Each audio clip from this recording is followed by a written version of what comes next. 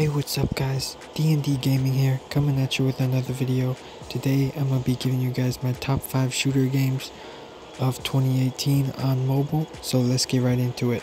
At number 5, I have Shadowgun Legends. Now if you ever played Destiny, you'll feel right at home with this game. This game is a lot of PvE games where you play through a campaign and have side missions, and you unlock new weapons as you go out through the campaign, and you can get like legendary loot and things like that. You can also do some missions with some teammates just like on Destiny, and also the game has some PvP where you can play a team deathmatch or some 1v1s. The game has amazing graphics and you can spend dozens of hours playing this game, grinding out. At number 4, I have Payday Crime War.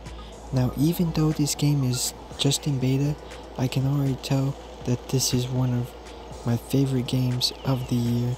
It's a PvP online FPS where 4 people are the heisters and 4 people are the cops, and what the heisters have to do is drill the safes and get the money, while the cops have to stop them within the 3-minute time.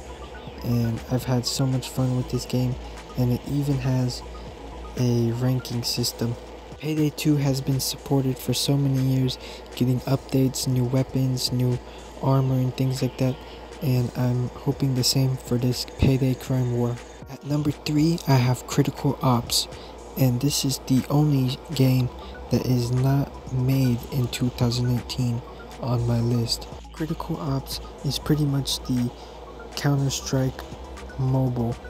There have been lots of games trying to take the crown from Critical Ops, but so far no one has been as successful as Critical Ops. At number 2, I have Fortnite, the game everybody pretty much knows about.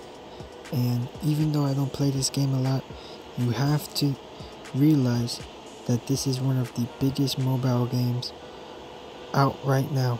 And if you're one of those people that get bored of games pretty easily, Fortnite is probably the game for you, because they have updates on top of updates on top of updates. They never stop updating the game, and they always keep it fresh, changing up the meta all the time. So if you enjoy that kind of stuff, Fortnite is definitely the game for you. Finally, at number 1, I have PUBG Mobile. This game has an insane amount of depth and customization in it. From the Battle Royale mode that has 3 different maps so far, third-person perspective and first-person perspective, a war mode, and custom games where you can host custom lobbies. This game is just so fun, and the community is just so great. Those are my top 5 mobile shooting games out right now in 2018.